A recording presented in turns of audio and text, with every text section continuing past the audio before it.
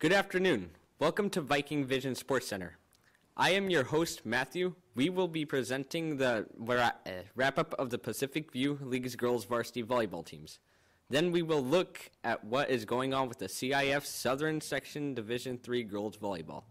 In the Pacific View League, Rio Mesa ended up on the top with 8 wins and no losses.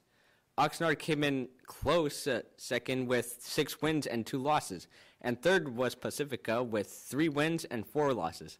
Hueneme and Oxnard followed in that order. This week, CIF Southern Section Division girls volleyball games were played on October 31st.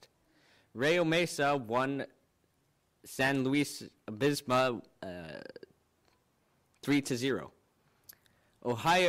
Dos Pueblos won Oxnard 3-0, and Gabrielino won Pacifica 3-2.